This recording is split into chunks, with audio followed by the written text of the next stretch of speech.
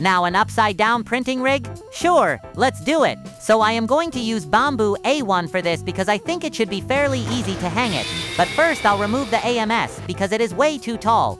I thought about the best way to do it, and I figured it out. I am going to ratchet strap the bitch under my desk.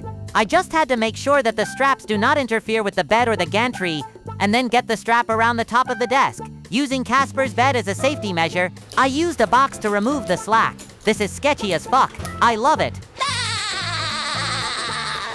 Box out the way, printer hanging, final sniff section.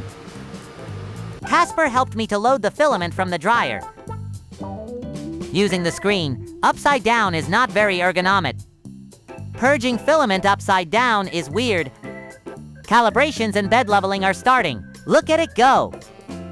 First layer is already done. Regular benchy. Upside down benchy. Regular benchy printing, upside down. Time for a quick print montage and final result.